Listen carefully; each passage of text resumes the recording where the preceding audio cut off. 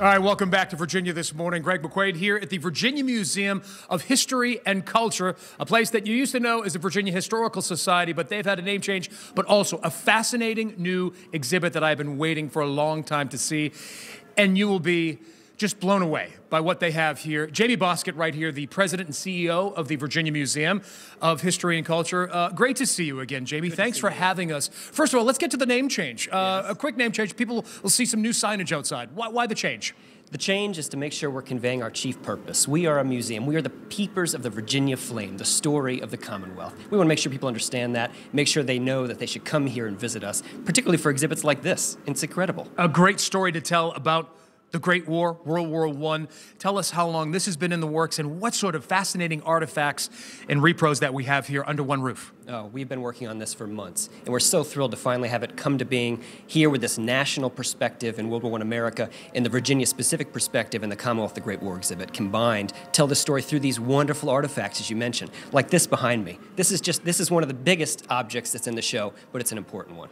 Tell us about the ambulance. Oh, this ambulance. This is an example, we'll talk about horses, but horses and vehicles come together in World War I. This is a huge shift in the technology used for warfare. This ambulance is an exact replica of what was used. In fact, Ernest Hemingway, one of the great stories that's told here, he was an ambulance driver in World War I. Fantastic story. We're moving on. We have the artifacts, not just of metal, but of cloth. This one fascinates me here in this exhibit space. It is a uniform worn by a World War I soldier. Tell us about this, Jamie. That's right. Many uniforms here. This one in particular is special, worn by one of the soldiers, the brave soldiers, that was part of the Lost Battalion. The Meuse-Argonne Offensive, which was the largest U.S. military offensive in history. 1.2 million soldiers participated in that offensive. The Lost Battalion was trapped. They were cut off from the rest of their troops, and for days they were surrounded by the enemy troops. This gentleman returned home to Virginia. 100 years on, 1918 was the end of the Great War, the war to end all wars. Why do you think it gets overshadowed? Well, many wars come after because it, in fact, is not the war to end all wars, but it was transformative. Transformative in Virginia. For the world, it was transformative. Look at even specifically here in the Commonwealth, the military installations we have today, all a product of World War I. Think about our global presence. We become a superpower truly in earnest because of this war. There's also what I found fascinating. It's so personal, this exhibit, Jamie.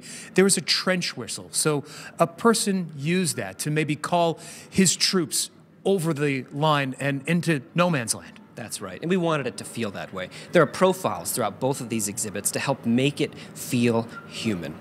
These people sacrificed. They sacrificed their lives in some cases, and even the smallest objects can tell that story in a really meaningful way. Tell us about the wharf exhibit that we have over our shoulders right here, because all the activity wasn't just on the front lines. There was the home front as well, Jamie, and it was bustling right here on the shores of Virginia. Absolutely. Newport News and the Tidewater of Virginia was the second largest point of departure for not only troops leaving for World War I, but horses. 600,000 plus horses were shipped out of Virginia to go to the European front. You know, and sadly, many thousands of soldiers and those horses never returned. They never returned.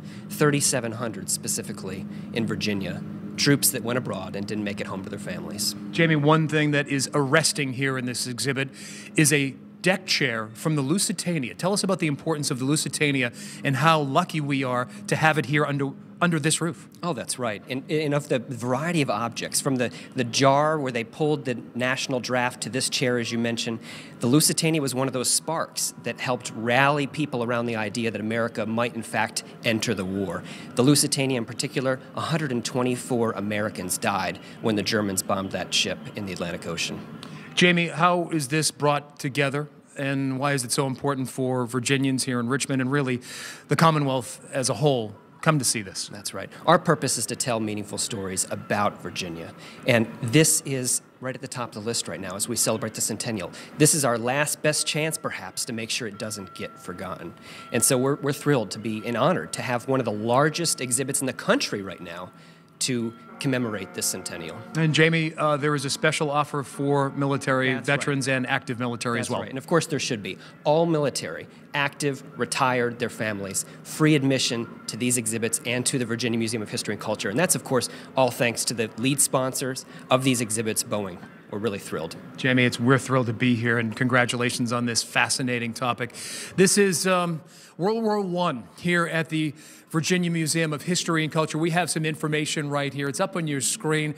It runs through July 29th. Admission is just $10, but as you heard Jamie say, all active and retired military and their families, it's a free exhibit. If you'd like to get some more information about this exhibit and the newly renamed Virginia Museum of History and Culture, just go to our website at WTVR.com/VTM. Can't wait to put the microphone down and explore this exhibit. Jamie, it's wonderful to see you. Thank you. Have a great day. All right, you too.